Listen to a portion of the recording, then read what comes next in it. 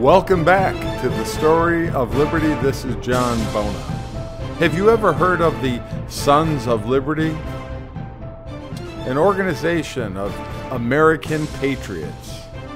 This group was formed to protect the rights of Americans, the rights of the colonists who took to the streets against the abuses of the British government.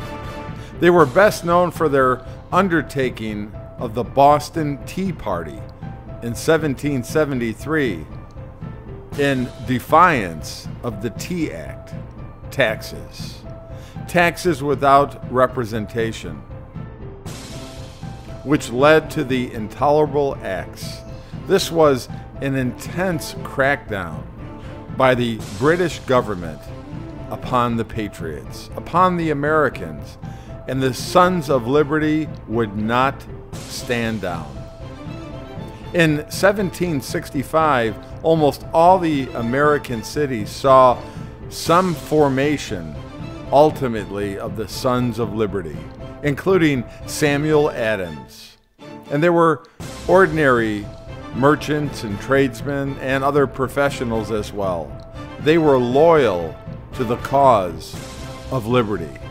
Holy Liberty is called by Patrick Henry, who was also a member. The Sons of Liberty were well known throughout the colonies. Everyone knew who they were. Actually, what came out of that was the Liberty Tree and the Liberty Pole. This great organization, these Sons of Liberty, their motto became no taxation without representation. These taxes, the Stamp Act of 1765, it just created a firestorm within the bellies of the Sons of Liberty. It started in Virginia and then in Massachusetts. These threats, these taxes, much like we're having today with our new health care tax. This group of men, known as the Sons of Liberty, would stand up against taxes without representation. And it spread throughout New York and Boston, New Hampshire and Newport, Rhode Island. Everywhere you would look, you would see the Sons of Liberty. Several members of the Sons of Liberty were printers and publishers and in the media, and they distributed articles about the meetings and demonstrations that the Sons of Liberty held. The Sons of Liberty would get together and decide what candidates to support. Those candidates would ultimately bring liberty to America.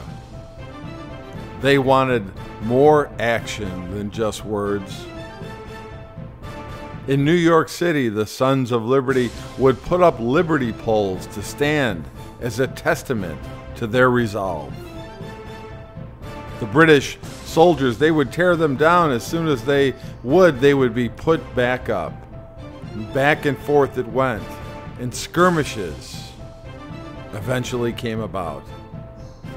Some members of the Sons of Liberty were Samuel Adams, John Hancock, Patrick Henry, Paul Revere, Benjamin Rush, names that you recognize.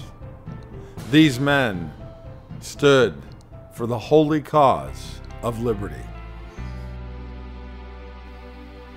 Sons and daughters of liberty, we can restore freedom and prosperity in our nation if we will only voluntarily return to those eternal principles of right, those laws given at Mount Sinai, and hold our representatives accountable to limit their jurisdiction to the protection of our God-given rights, not the limitation or interpretation of them.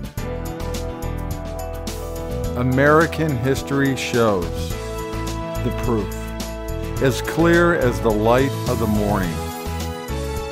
There is soul and life and the spirit of liberty in the sons and daughters of America.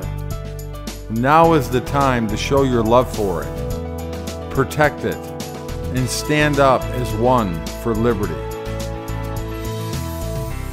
Today, sons of liberty, awaken. It's our turn. You are living now. The torch of the flame of liberty rests in our hands. It's time to send a message that liberty is not just for the writers and the speakers and the politicians.